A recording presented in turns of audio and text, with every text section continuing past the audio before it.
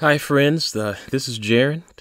I didn't expect to be speaking with you again so soon. I was in the process of working on part two, which I believe will be out next week. It's going to cover a few things that we talked about in this Two Witnesses movie here. But there's something that I must share with you now, today. Some of you who watched the movie noticed that as I was going through the presentation, around 40 minutes in, I spoke in a language that was not English, obviously, and many of you asked, "What was the word? What was spoken?" And I commented and just let some of you know that it was something that was unintentional. You could call it tongues, you could call it a different language. And when I was going through this presentation, when I was just going over the meaning of olive trees, the meaning of the lampstands, and these things regarding the two witnesses, I was just right there with you. I was so excited, and so going through this, sometimes you can't hold back excitement, right? And this just came out. This language came out, and during the editing process, I was thinking to myself, should I edit this out? Should I edit out these words that were spoken?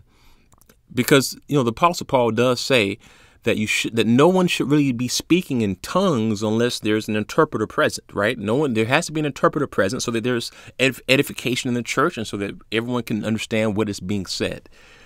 So I was thinking maybe I should just edit that part out because there was no interpreter present. But I felt like God was saying no, just be yourself. All right, be real. Whatever comes out, just let it be. You never know what's going to happen. And so when I released the video, many of you responded and said, what was that said? Did you speak in tongues? What was that? I didn't really comment on what it meant because I don't know what it means. I've never in my life interpreted someone speaking in tongues. And I was hoping that maybe in the comments someone could interpret it, And someone did comment. Someone commented and said that they wondered what it meant, but when they put on the captions, the YouTube captions, there was a translation that was read. And when I did that myself, I saw something that blew me away. I think will shock you too, and I think it will edify us. And I'm just gonna let you see here. So here's the video. Okay, I'm gonna turn on the captions. And let's see what this picks up as these words are spoken. This is why Zechariah said, these two olive trees, these are the two who are anointed to serve the Lord of all the earth. Not just Jews, not just Gentiles, but Jews and Gentiles, grafted into one olive tree, but both still separate, serving God. And this is why Paul said, oh man, okay. All right. Honestly, when I first saw that, it didn't really hit me at first, okay? It didn't really hit me at first. And then I looked up the word Eutychus. I first did a Google search, and then apparently that is the name of someone in the Bible.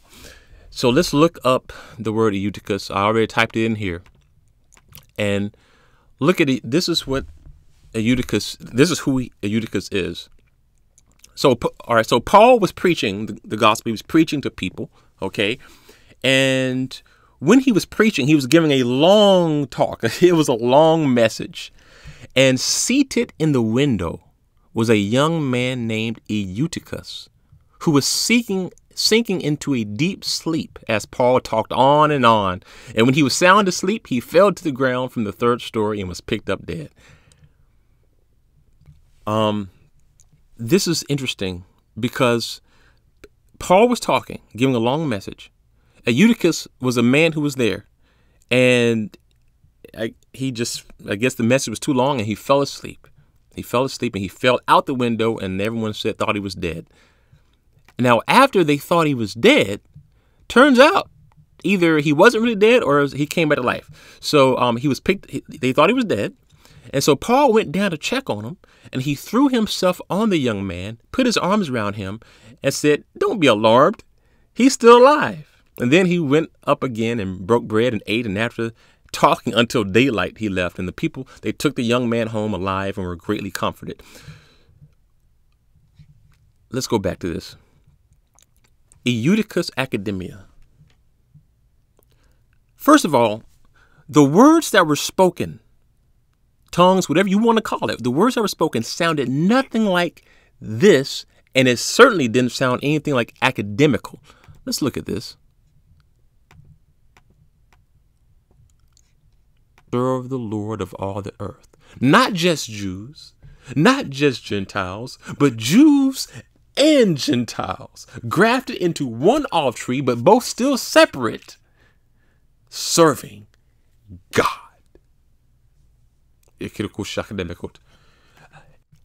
I don't know how it picked this up, because right here you have an academic lesson, and you have a man who was listening to an academic message by Paul. The man fell asleep. He got tired. I believe the Spirit of the Lord is saying, if there was someone out there who is weary, sleepy, don't be like a Eutychus. Don't fall asleep, but listen to this academic message. Thank you, Lord. Thank you, Lord. Thank you, Lord. This message here is extremely important. I don't want to really give anything away because I just don't want to spoil it. But, you know, when you watch it, you're going to get, you know, maybe you'll be like a Eutychus. Maybe you'll be starting to fall asleep. But if you watch it until the end, taking notes and pray through it, don't be afraid. Pray through it. Ask God to reveal the truth to you. I believe you will be filled with so much joy because something big, something groundbreaking is coming to the body of Christ. The world has for a long time asked for evidence. Atheists, agnostics, all kinds of groups have said, we want to see evidence of your Jesus. We'll believe in him. Yeah, we'll believe in him once you give us signs and show us. The world will get signs. The world shall get evidence when the two witnesses are given power. I pray that this edified you. We have the interpretation. Do not fall asleep like Eutychus did and enjoy the academic message. And I will say another thing about Eutychus here. So number one, yes, he was a man who was starting to fall asleep as Paul was talking on and on. And he fell out the window because he fell asleep during the message. But also, Paul displayed his power, I believe. Many thought he was dead, but when Paul touched him, when Paul checked on him, this man was not dead. Either it's likely I would say that the man was resurrected. Paul, operating in the power of God, allowed the man to rise up again. And I think that is also a demonstration of how we, through this message of the two witnesses, will see how things like this will be happening all the time. The power of God will be so present. The world will no longer have debates on if Jesus is king. It will just be obvious. God bless you. I pray that you will stay tuned for the part 2 of the Two Witnesses video coming next week. We're going to be talking more about the olive trees because many have pointed out a great fact about how the olive trees, they are two, but they are also one, right? They're also one because really they're all the family of God. And if you want to get technical with it, you have one olive tree that represents Gentiles, then you have one olive tree that represents Jews. True, but technically you could say that the technical name of it would be the house of, one of them is the house of Israel and the other is the house of Judah. Okay. Those who are in Christ are grafted into the people of God, into the house of Judah through Christ. And so, that's still one olive tree, but it's still separate houses. And so we're going to talk a little bit more about that and flesh that out. And I think you will be blessed by that presentation as well. Wow, this isn't. This is incredible. I shouted when I saw this because I've never experienced anything like this. I've never had any type of interpretation. And I do think that there is a reason why this was interpreted in this way. Because I guess if you have sometimes a human interpretation, you have to wonder, is that human being honest or not? But everyone can sit here and watch the video and play back and put on the caption and see that what came out sounded like nothing what was translated. And what was translated by some coincidence, right, is the guy in the Bible who was falling asleep during a long message and a long academic message. So anyways, I'm just going to say God bless you. Don't fall asleep as you listen to the Two Witnesses movie if you have not seen it yet. And just be prayerful about it. Don't be afraid to learn anything new. Just ask the Holy Spirit to reveal the truth to you.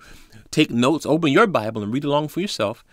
And I think you will be greatly blessed. In the name of Jesus, bless you.